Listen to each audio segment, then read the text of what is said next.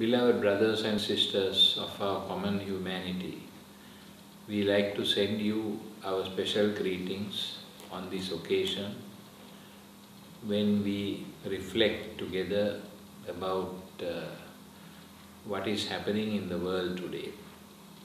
As you know, since about 2 months, the entire planet has been enveloped by a serious problem with regard to the COVID-19 virus and its spread all over the world.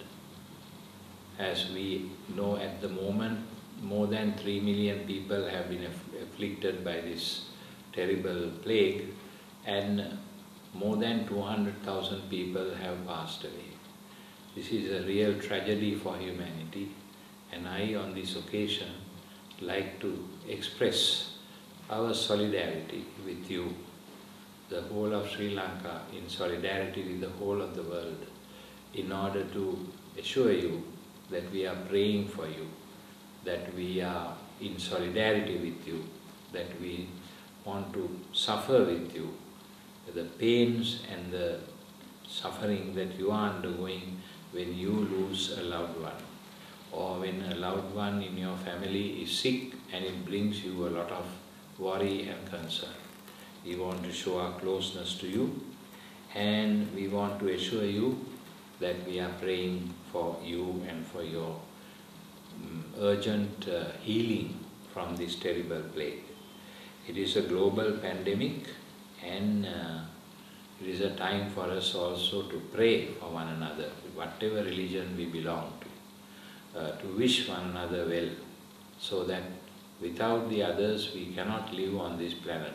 Every single human being is a product of so many others, and we are all linked in a chain of brotherhood and fraternity. Whatever color, language, race, religion we belong to, all of us are human beings. The more we grow unto each other, the more stronger we become.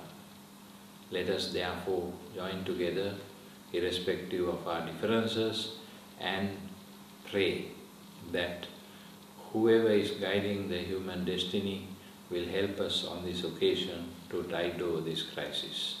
It is also a moment for us to reflect that maybe some of the options that we have been taking in our life need to be revisited and changed.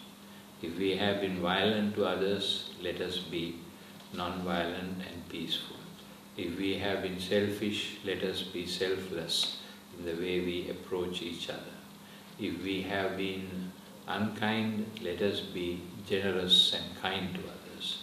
If we have not been concerned about the sufferings of the poor and the sufferings of others, let us accompany them with our love and care.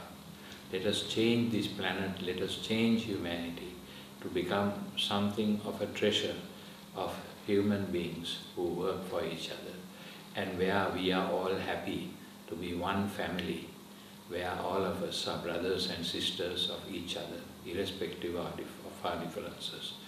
Let us ask whatever religion we belong to, that we be blessed by whoever is guiding the destinies of the world to help us in this matter. May God bless all of you and keep you in His care and in His love.